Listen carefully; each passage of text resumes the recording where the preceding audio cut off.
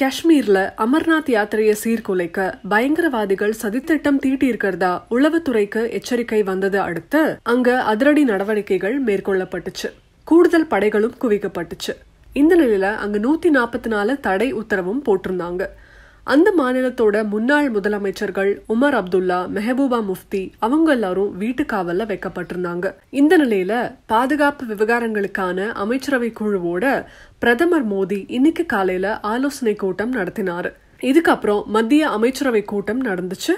இதுல காஷ்மீருக்கு சிறப்பு அந்தஸ்து வழங்கக்கூடிய சட்டப்பிரிவான 370 நீக்கணும் அப்படின்ற முடிவும் ஜம்மு காஷ்மீர் மாநிலத்தை 2ஆ பிரிப்பதை பத்தின முடிவும் எடுக்கப்பட்டுச்சு. சட்டசபையோட சேர்ந்த யூனியன் டெரிட்டரியா ஜம்மு அண்ட் காஷ்மீரும் சட்டசபை இல்லாத யூனியன் டெரிட்டரியா லடாக்கும் அறிவிக்கப்பட்டிருக்கு.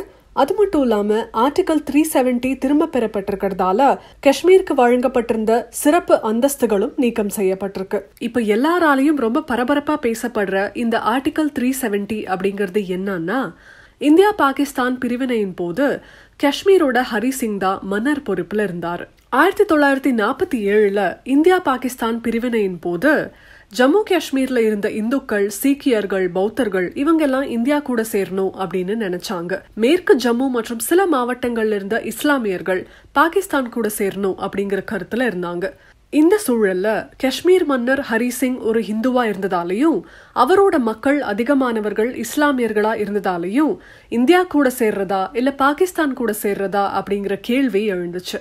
அதனால மன்னர் ஹரி சிங் இந்த 2 நாடுகள் கூடயும் இணைய மாட்டோம் அப்படின்னு முடிவெடுத்தாரு. இதுக்கப்புறம் தான் 1947 அக்டோபர் மாசத்துல பாகிஸ்தானோட ஆதரவோட ஸ்ரீநகர் பகுதியில ஆசாத் காஷ்மீர் படைகள் தாக்குதல் நடத்தினாங்க. இந்த பிரச்சனையிலிருந்து பாதுகாக்கிறதுக்காக ஹரி சிங் இந்தியா கிட்ட ராணுவ உதவி கேட்டாரு. அது மட்டும் இல்லாம ஜம்மு காஷ்மீரை இந்தியாவோட இணைக்கவும் முன் வந்தாரு. அப்போ இந்திய பிரதமர் ஜவஹர்லால் நேரு மற்றும் ஹரி சிங் இடையில ஒரு ஒப்பந்தம் கையெழுத்தானது. அதாவது 2 பேருமே இன்ஸ்ட்ருமெண்ட் ஆஃப் அக்செஷன் அப்படிங்கிற ஒப்பந்தத்துல கையெழுத்து போட்டாங்க. இதுபடி காஷ்மீர் இந்தியாவோட மாநிலமா இணையறதுக்கு ஒத்துக்குச்சு.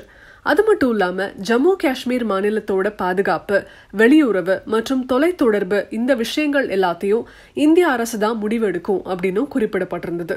இதுக்கப்புறம் ஜம்மு காஷ்மீர் பகுதியில நடந்த பிரச்சனையை சரி செய்ய இந்திய பிரதமர் நேரு ஐநா சபை கிட்ட முறையிட்டாரு. இதை தொடர்ந்து ஐநா சபை தீர்மானத்தின்படி பாகிஸ்தான் படைகள் காஷ்மீர்ல இருந்து வெளியேறணும் அப்படின்னு உத்தரவிட்டாங்க.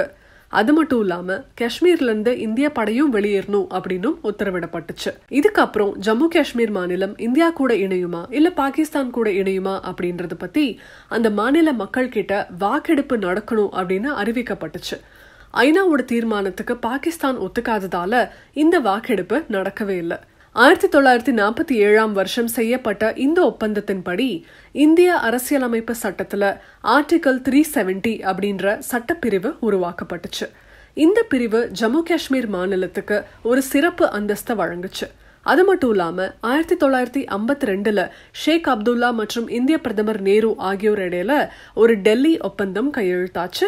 இந்த ஒப்பந்தம் ஜம்மு காஷ்மீர் மாநிலத்துக்கு வழங்கப்பட்ட சிறப்பு அந்தஸ்தை விரிவா தெளிவுபடுத்தியிருந்தது. மக்கள் 2 சிட்டிசன்ஷிப்போட இருக்கலாம். ஜம்மு காஷ்மீருக்கு தனி கொடி இருக்கலாம். ஆர்டிகல் 356 ஜம்மு காஷ்மீர்ல அப்ளை ஆகாது. ஆர்டிகல் 360 அப்படிங்கிற ஃபைனான்சியல் எமர்ஜென்சி ஜம்மு காஷ்மீர்ல அப்ளிகபிள் ஆகாது.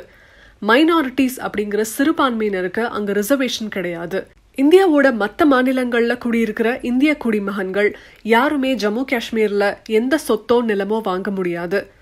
ஆர்டிஐ ஜம்மு காஷ்மீர்ல அப்ளை ஆகாது. அது மட்டும் இல்லாம சட்டசபையோடைய ஆயுட்காலம் 6 வருஷமா இருந்தது.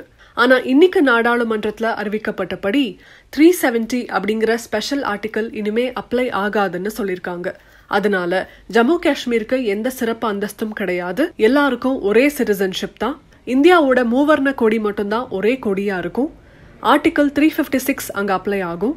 ஃபைனான்சியல் எமர்ஜென்சியோட ஆர்டிகல் 360 அங்க அப்ளை ஆகும். சிறுபான்மையினருக்கு ரிசர்வேஷனுக்கான எலிஜிபிலிட்டி இருக்கும். இந்தியாவோட மற்ற மாநிலங்களை சேர்ந்த இந்திய குடிமகன்கள் ஜம்மு காஷ்மீர்ல நிலமோ சொத்தோ வாங்கலாம்.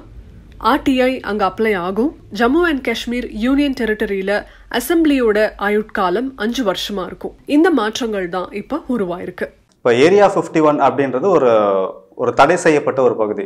யூஎஸ் அஃபீஷியல்ஸ் வந்து ஏலியன்ஸோட டைரக்ட் கான்டாக்ட்ல தான் இருந்திருக்காங்க. they were able to communicate with aliens. கிராஷஸ்ல அப்போ நிறைய ஏலியன்ஸ் மாட்டினதாகவும் அந்த ஏலியன்ஸ் வந்து போஸ்ட்மார்ட்டம் பண்ணி அவங்களுடைய ஜெனட்டிக் சீக்ரெட்ஸை கண்டுபிடிச்சிட்டு இருக்காங்க.